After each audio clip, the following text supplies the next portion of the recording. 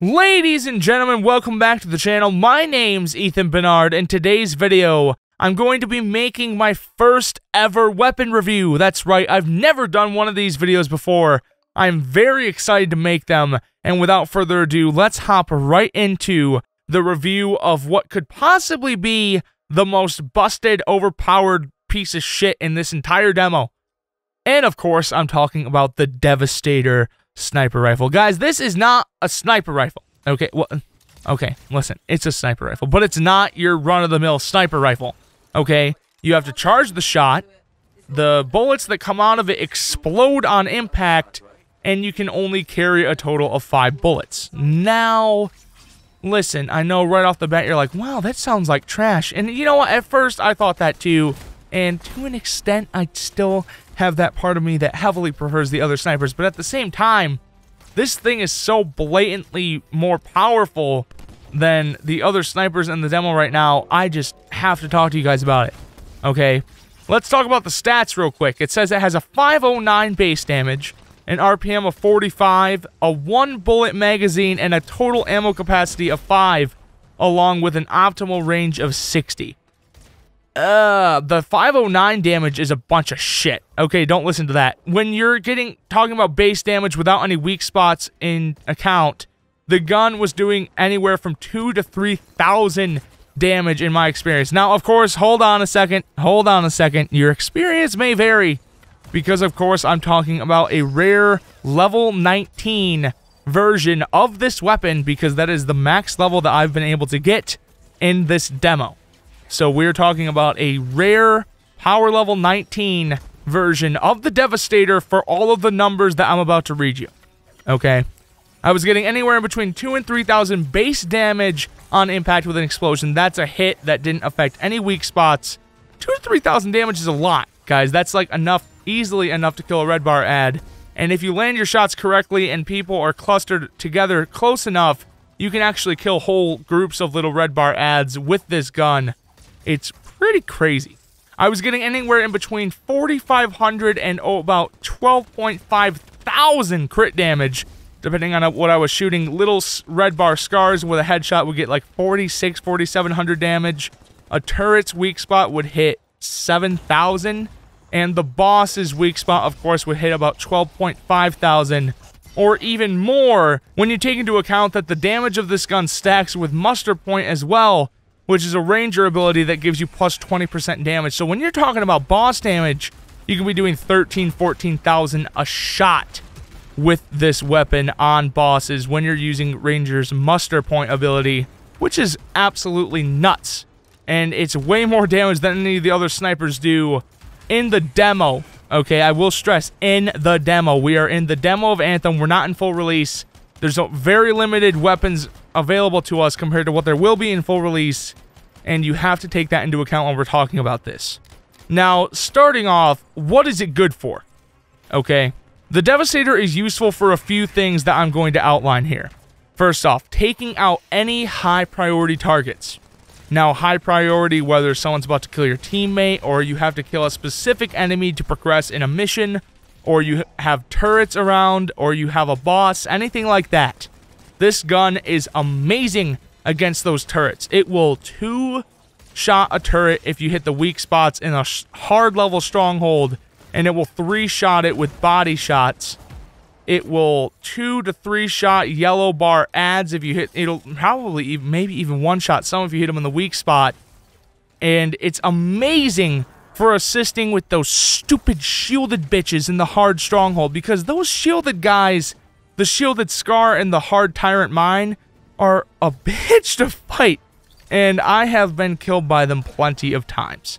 So 1 shot from this at level 19 will almost completely take off the shield of one of those enemies, allowing you to pull out your second weapon and melt down their actual health bar, so you can get at least one enemy off your back in the midst of chaos that is the Tyrant Mine stronghold. Now, on top of all of that, this gun is insane for boss damage. I will reiterate that many times, because oh my goodness, if you have one person with this, you're going to kill the boss probably twice as fast as you normally would. If you have 2 people with this, let alone a ranger with muster point, you're going to be flying through that boss battle, and the boss won't even be able to crawl up that stupid wall in time before you have his damage just melted down to nothing. Okay? So, great boss damage, great crowd control when you shoot rifted, like, enemies that just spawn out of the rift. You can kill, like, almost a whole group of them if you hit the right one. The AoE damage is pretty, like, it's pretty consistent all around, which I wasn't really expecting. But if a group of red bar scar appear out of a rift, you can pretty much one-shot that entire group with a single charged up bullet. Now, that's my biggest gripe with this weapon, honestly, is the charging up, because I prefer your run-of-the-mill sniper, but we're going to talk about that in a little bit. What situations would I recommend this weapon for? Strongholds, where bosses have the ability to take constant weak spot damage. This means if there's ever a stronghold where the boss's weak spot is consistently exposed, like Tyrant Mine, then yes, use this gun, because you can use it on turrets in the stronghold, you can use it on important targets in the stronghold, and then you can just wail on the boss if you can always have a vantage point on the boss's weak spot and are never blocked from hitting it. You can just lay in to the boss when damage dealing is concerned, especially, like I said, if you have a ranger with muster point. Any hard missions you're playing that you're looking for kind of just like a, hey, that was easy. Because, oh my god, even like the Ash Titans in the one story mission, I forget the name of it, like Convergence or something like that. I apologize if I don't remember the name of the story mission off the top of my head. They will get like 1 or 2 shot by this thing, depending on what difficulty you're playing on, if you hit them in their back when it opens up. It's absolutely ridiculous for hitting out those yellow bar ads. And if you just want to have something fun that you can kill a whole group of enemies with, or kill a high level target with, carry it with you. However, just know that it will basically be taking up a weapon slot with something that you cannot use very often due to the ammo limitation and having to charge it up and aim down sights every time you use it.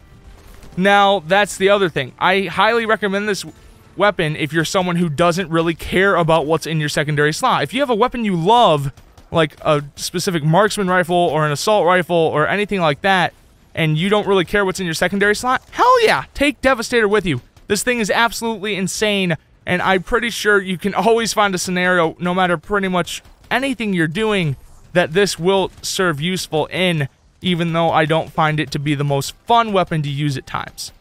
Now, here's the kicker. How does it compare to the other snipers in the Anthem demo? Now, you guys gotta realize too, this is a review for Devastator in the Anthem demo. The full game was not released at the time of making this video, and I will re-upload a review of this weapon if it ends up being one of the endgame weapons once the full game comes out, because I'm sure there are plenty of weapons that have this exact same archetype in the full build of Anthem that's releasing next month on all 3 platforms. As of right now, in the demo, this is clearly the sniper that does by far the most damage of any sniper in the demo. However, that doesn't necessarily mean that it's my favorite. Now, yes, if you want to fight a boss, if you want something that can destroy turrets or destroy even like brutes or the shielded guys or anything, take it with you. Take it with you with a nice-ass marksman rifle. Have a great time. You'll be killing anything. Okay?